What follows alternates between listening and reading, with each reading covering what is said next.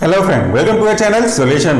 पिछले वीडियो में अगर आपको याद होगा तो हमने बात किया था negative feedback mechanism which is responsible for the production and control of release of thyroid hormone. साथ ही साथ हमने ये भी बात किया था कि ऐसे कौन कौन से इंपॉर्टेंट स्टेप हैं जो कहीं ना कहीं आगे जाकर के आपके थायराइड हार्मोन के बनने के प्रोसेस को फैसिलिटेट करते हैं, ट्रिगर करते हैं और एक इंपॉर्टेंट रोल प्ले करते हैं। आज का वीडियो उसी वीडियो का एक प्रकार से कह लीजिए कि ट्रांसफॉर्मेशन है, जिसमें हमने बात किया था डायग्राम के थ्रू। तो आज हम बात करने वाले हैं वर्ड्स और थ्योरी के पॉइंट ऑफ व्यू से।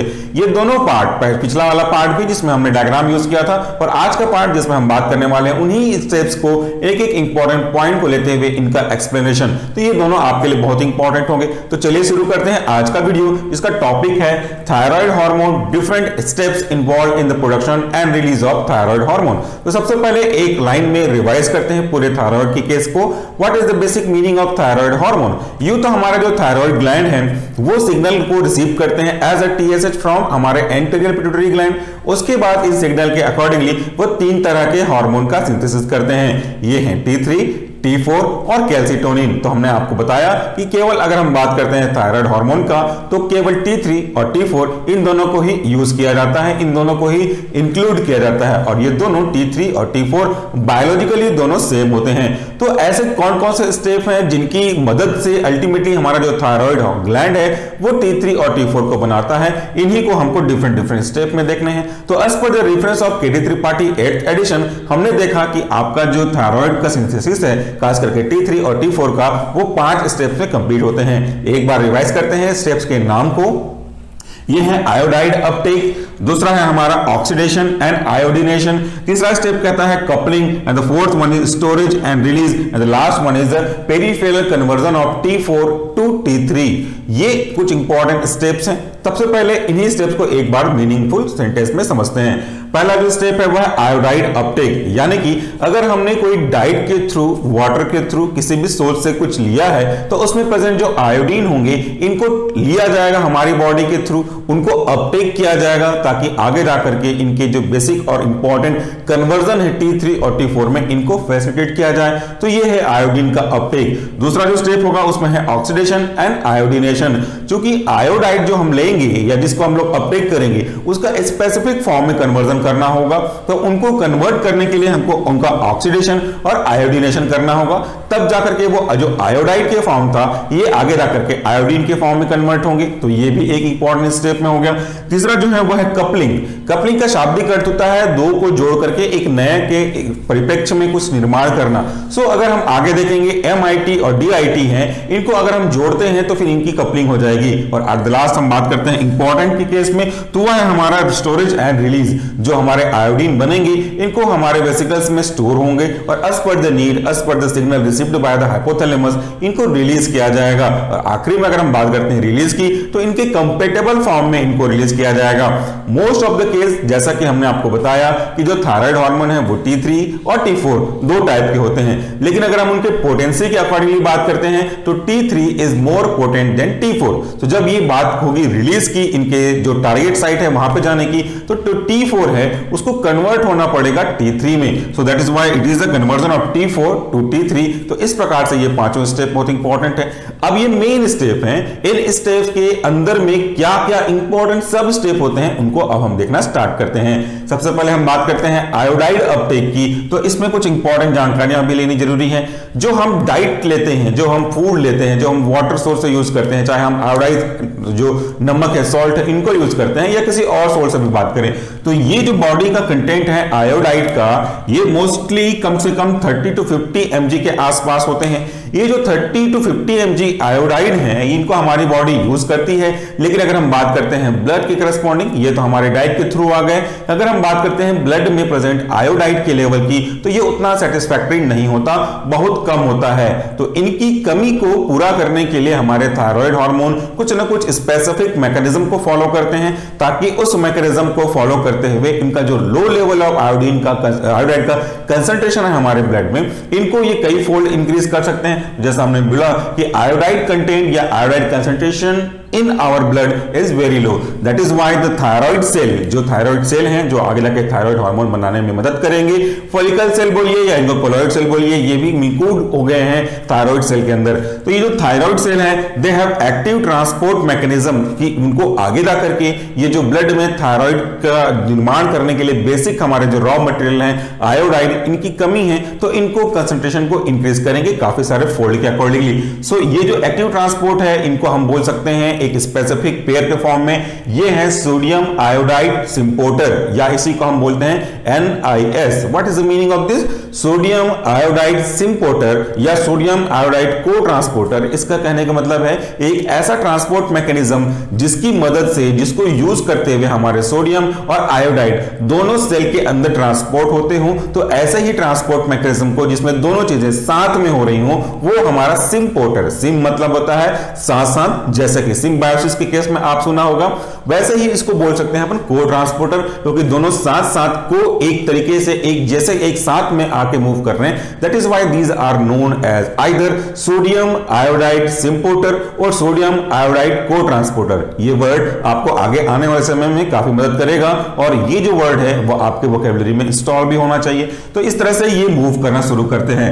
अब अगर हम बात करते हैं तो सोडियम आयोडाइड जो सिम्पोर्टर है इनका क्या रोल है, इनकी इंपॉर्टेंट क्या है, तो आप देखिए जो सोडियम और आयोडाइड सिम्पोर्टर है ये आपके उस आयन की कंसंट्रेशन को बढ़ाता है, आयोडाइड की कंसंट्रेशन को बढ़ाता है, ताकि हमारी बॉडी अब इसकी कंसंट्रेशन के बढ़ने की वजह से जो आगे जाकर के थायराइड हार्मोन बनने हैं इनके लिए ये यूज किया जा सके, ताकि अच्छे से और एक सफिशिएंट मात्रा में T3 और T4 जिनके साथ साथ MIT और DIT भी बनेंगे वो प्रोसेस को आगे फैसिलिटेट किया जा सके। क्योंकि ये एक सीरीज है, कोई सिंगल स्टेप नहीं है, इसलिए जो फर्स्ट स्टेप के प्रोसेस हैं वो आगे जाकर के सेकेंड स्टेप के प्रोसेस के लिए कहीं ना कहीं मदद करने का काम करेंगे और सेम चीज ये सीरीज में आगे भी बढ़ती जाएगी जब तक कि इनका यूटिलाइजेशन नहीं हो जाता।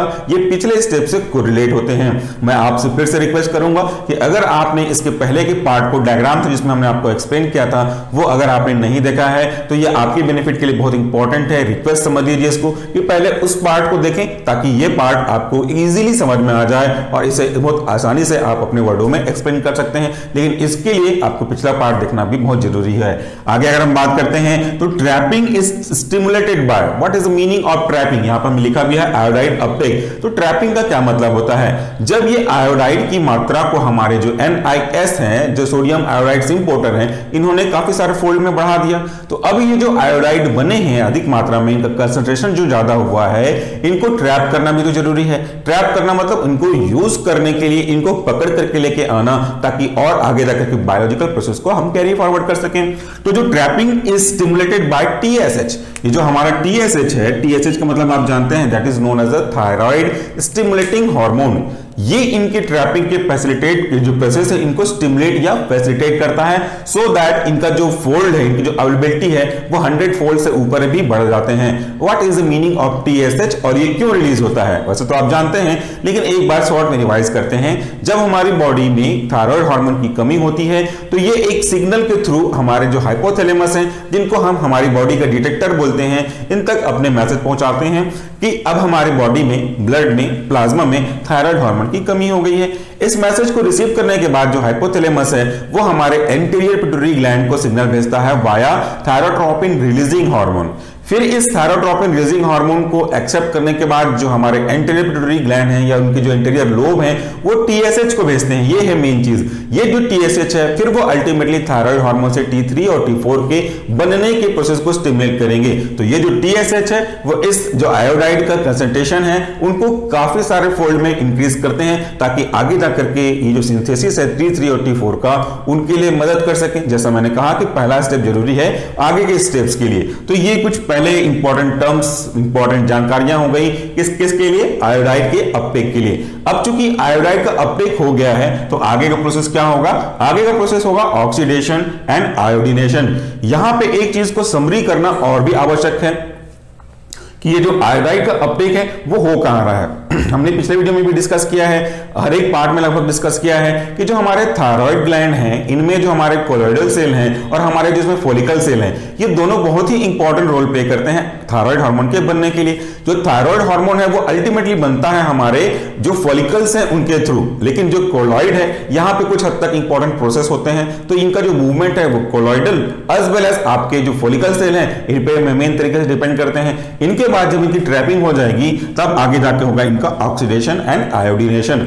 ऑक्सीडेशन कहने का मतलब है addition of oxygen molecule in this, and iodination मतलब भी एडिशन ऑफ आयोडीन मॉलिक्यूल। क्योंकि जो आयोडीन है वो इनऑर्गेनिक मटेरियल है, तो इसका ऑर्गेनिफिकेशन भी करना बहुत जरूरी है। इस प्रोसेस में इनका ऑर्गेनिफिकेशन भी होगा, इनको कन्वर्ट भी करेंगे हम एक स्पेसिफिक ऑर्गेनिक के फॉर्म में, जिनके लिए एक स्पेसिफिक एंजाइम की आवश्यकता होगी। चलिए स्टेप बाय स्टेप इस प्रोसेस के अंदर कौन कौन से और सब स्टेप्स इन्वॉल्व हैं ये भी हम देख लेते हैं। पहला कह रहा है ट्रैप्ड आयोडाइड। अब के पहले जो स्टेप में आयोडाइड हम ट्रैप किया था उसी स्टेप की बात कर रहे हैं। जो आयोडाइड अभी ट्रैप्ड हुआ था is carried across the apical membrane by पेंड्रिन। इसका क्या मतलब हुआ? सबसे पहले तो हम इसको इस जो वर्ड है इसको अंडरलाइन कर लेते हैं। What is the meaning of पेंड्रिन? पिछले वीडियो को याद करते हुए हम देखते हैं कि जो हमारे आयोडाइड के ट्रैप्ड थे मॉलिक्यूल थे, ये आपके उस फॉलिकल सेल से कोलॉइडल सेल की ओर मूव करते हैं, कोलॉइड की ओर मूव करते हैं, ताकि आगे जाकर के इनका ऑक्सीडेशन हो सके। ये जो सेल्स हैं यही एपिकल सेल कहलाते हैं, एपिकल सेल कहलाते हैं, और इन सेल्स में जो एक प्रकार से सिम्पोर्टर जैसा ही स्ट्रक्चर पाया जाता है, जिसके कारण से हम आयोडीन को आपके आयोडाइड को आपके फॉलिकल से आगे मूव कराने में मदद करते हैं। तो इनके एक्सचेंज में जो हमारा फॉलिकल था, इनके एक्सचेंज में जो आयोडीन आता है, इसके एक्सचेंज में क्लोराइड जाएंगे। ये भी आपको पिछले वीडियो में क्लियर हो जाएगा। तो इसका काम यही है एपिकल मेम्ब्रेन का वाया पेंड्रिन, कि आप आयोडाइड को आप वहां से फॉलिकल से कोलॉइडल में लेकर के आइए, और इसके बदले में जो क्लोराइड है नेगेटिव चार्ज वाला आयन, इसको आप वापस से फॉलिकल में लेकर जाइए। इनका यही काम है हमारे पेंड्रिन का। आगे अगर हम बात करते हैं, दिस इज ऑक्सीडाइज्ड बाय, अब जो हमारे पास आयोडाइड आएगा उसका तो ऑक्सीडेशन होना जरूरी है, तो this is oxidised bye thyroid पर oxidase. What is the meaning of thyroid पर oxidase? This is simple chemistry word, nothing is there. Thyroid जिसके हम करेस्पॉन्डिंग बात कर रहे हैं, पर ऑक्सीडेज, ये जो एज वर्ड आप देख रहे हैं, दिस इज एंजाइम। सो एक ऐसा एंजाइम जो कि ऑक्सीडेशन के लिए रिस्पॉन्सिबल हो, खास करके थायराइड सेल में, this is known as thyroid पर ऑक्सीडेज। किसमें कन्वर्ट करेंगे हमारे इन सब्सटेंस को, ऑक्सीडाइजेशन के प्रोसेस को? This will convert them into iodination, आयोडीनियम ion. This is also known as आयोडीनियम salt. तो आयोडीनियम में कन्वर्ट करेंगे तो with the help of hydrogen पर ऑक्साइड। तो चूंकि पर ऑक्साइड है जो कि ऑक्सीडेशन के रिस्पॉन्सिबल होगा, तो दोनों का कोलैबोरेशन होगा, और वो जो आयोडाइड था वो कन्वर्ट हो जाएगा हमारे आयोडीन में। इसके बारे में भी हमने पिछले वीडियो में डायग्राम के थ्रू मदद किया हुआ है, तो वो भी आप एक बार जरूर देखिए। आगे का स्टेप कहता है दिस फॉर्म ऑफ आयोडीन।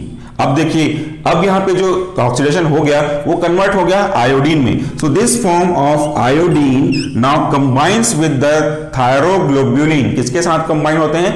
ये कंबाइन होते हैं थायरोग्लोब्यूलिन में। थायरोग्लोब्यूलिन में आप ये वर्ड देखिए, globulin. What is the globulin? Globulin is a protein. तो जो अब हमारे आयोडीन बने हैं ये थायरोग्लोब्यूलिन के साथ अटैच हो जाएंगे। तो थायरोग्लोब्यूलिन के साथ अटैच हो जाने के बाद ये अलग तरीके से फॉर्म करना शुरू करेंगे। इनको हम बोल सकते हैं MIT और DIT। What is the meaning of MIT and DIT? ये भी हमने आपको बहुत अच्छे समझाया पिछले वीडियो में।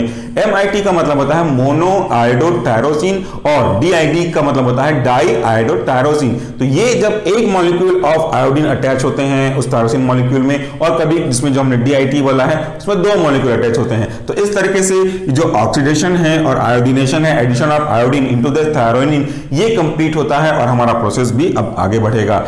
जब ये चीज याद रखिए, जब मोनो आयोडो और डाई आयोडो है, एक बार आखिरी के वर्ड को छोड़ दीजिए, टायरोसिन का मतलब को छोड़ दीजिए, तो मोनो और डाई, इन जब दोनों को हम कोलैबोरेट करेंगे, मोनो मतलब सिंगल, डाई मतलब दो, तो सिंगल एंड डबल विल जब कोलैबोरेट होंगे, कोलैप्स होंगे, तो वो ट्राई बना लेंगे। और जब दो दो दो यानी कि जब डी का दो दो अटैच होंगे तो वो टेट्रा आयोडो में कन्वर्ट हो जाएंगे। यही तो हमारे मेन प्रोसेस की शुरुआत है MIT और DIT के केस में। आगे बढ़ते हैं कपलिंग, जिस प्रोसेस की हम बात कर रहे हैं कि दोनों जुड़ेंगे तो वो क्या होगा। इसको कुछ आसान तरीकों से समझा जा सकता है कि अगर 1 + 2 करें तो वो 3 बन जाएगा, और अगर हम 2 + 2 करते हैं तो डेफिनेटली वो 4 बन जाएगा।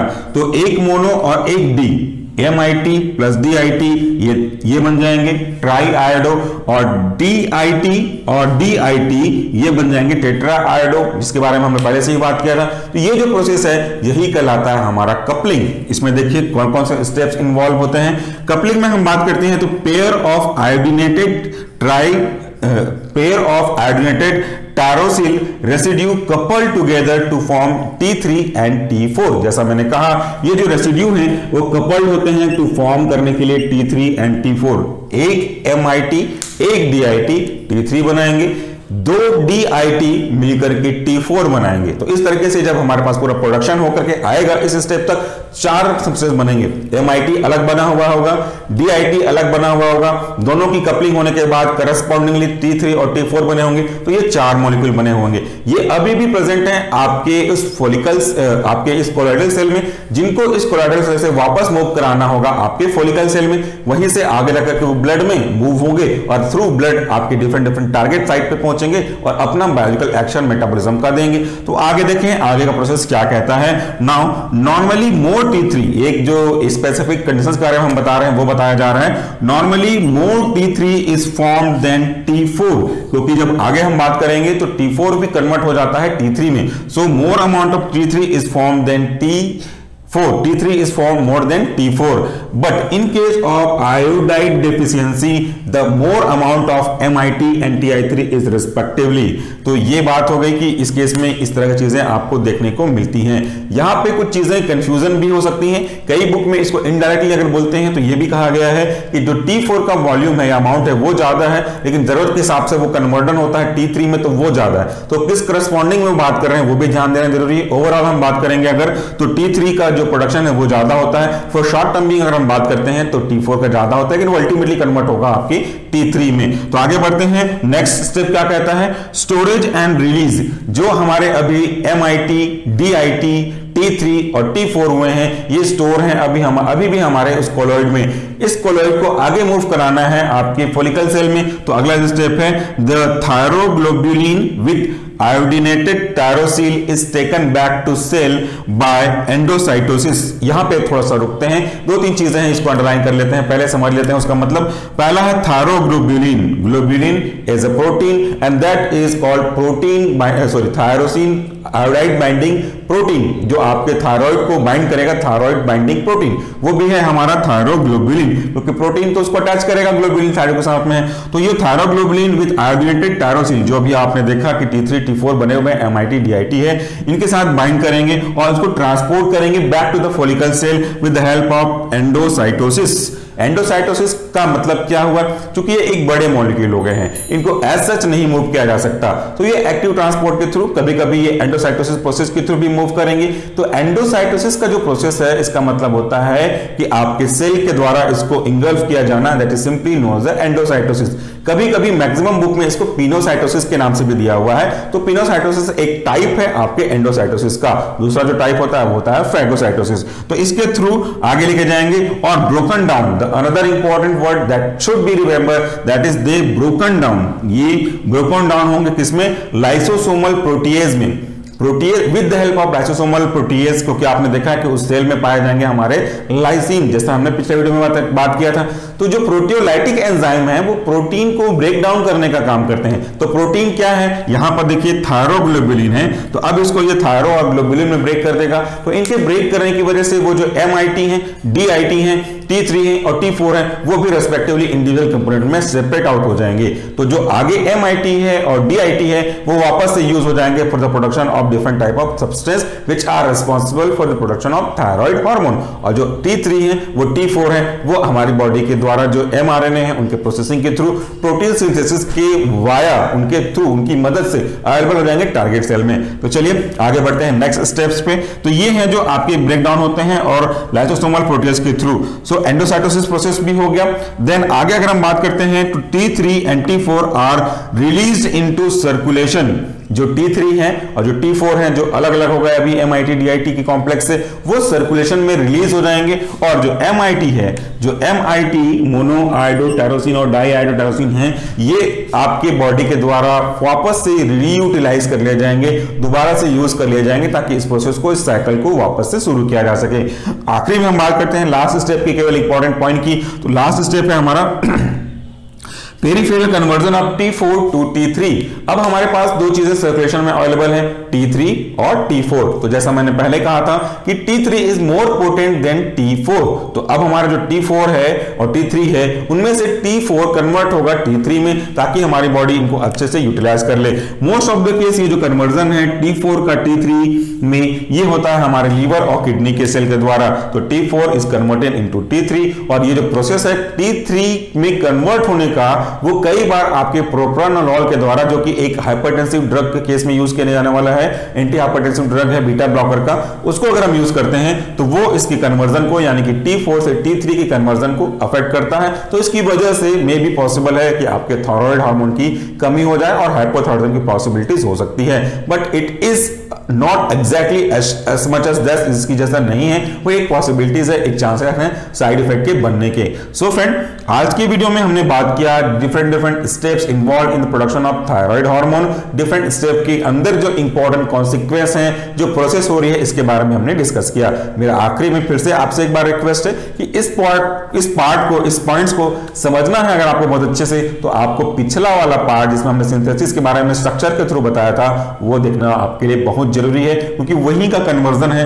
आपके मेन एग्जाम में लिखने के लिए। इससे ज्यादा इंपॉर्टेंट डायग्राम होगा, जिनको आप आसानी से कन्वर्ट कर सकते हैं थ्योरी में। सो एट द लास्ट रेफरेंस की बात कर लेते हैं। तो आज का जो रेफरेंस है, इस व्हाइट बोर्ड में आप जो स्टेप देख रहे हैं, इसे हमने लिया हुआ है केडी त्रिपाठी ओनली के लेटेस्ट एडिशन से। तो एट द लास्ट अगर आप इसका स्क्रीनशॉट लेना चाहेंगे तो आप इसका स्क्रीनशॉट ले सकते हैं। So thank you very much for watching this video. Thank you.